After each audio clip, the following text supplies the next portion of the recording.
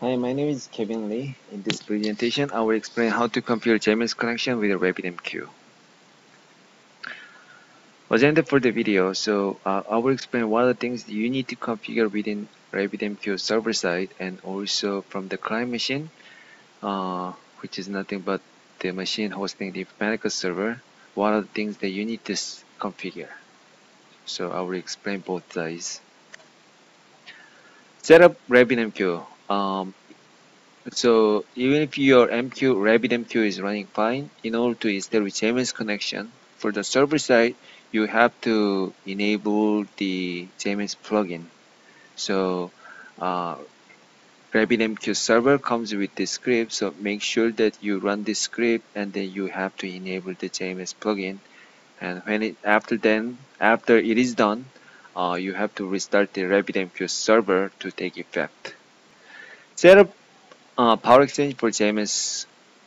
So the first thing is you have to copy the required jar files into Informatica install directory, which is info_home/server/bin java lib directory. Or you can set those jar files in your craft path environment variable. And once that is done, you have to create JNDI bindings file, uh, which RabbitMQ provides, so make sure that you download the file and then just put it in. We have a knowledge base article. The article ID number is this one, 333913. If you look at this KB document, it will explain what are the things that you have to configure. Basically, it just says shows the same thing. So you have to run the plugin, the script to register the plugin. Once that is done, you have to restart the RabbitMQ. On the client machine, basically these are the jar files that you need to configure. Once again, the required jar files can be different depends upon the RabbitMQ version. So make sure that you follow the RabbitMQ documentation and get the required jar files. Um, for the one that we tested, which is version 3.15, these are the required jar files, which you can download from the RabbitMQ website. And also, RabbitMQ server, if you go to RabbitMQ home website, they provide the binding files. So make sure that you download the file. That way you can configure the JMS connection. So once you download the file, these are the sample bindings file that RabbitMQ website provides. So the only thing you have to do is that you have to provide your host name of the RabbitMQ server machine, and then you copy this file into the client machine, which is the Power Center server machine, and then you can connect to a sample queue named myqueue. But however, if you want to create a new queue name or something, basically you have to copy this entry and just make your own. And you may want to change the property, but if you want to change the property, make sure that you follow the RabbitMQ documentation. So now let me show you JNDI and JMS connection that you need to create from Workflow Manager. So just go to Connection and Application, and you have to define JNDI and JMS connection.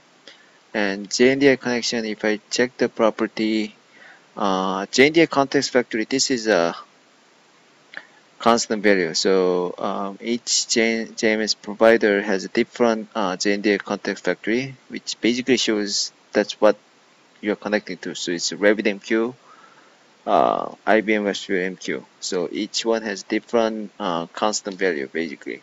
So that's there. JNDI provider URL is where you have to provide a binding file. So the bindings file is located in this folder under your /home/carry. That's where you have to provide the after path. So that's there. That's the JNDI configuration.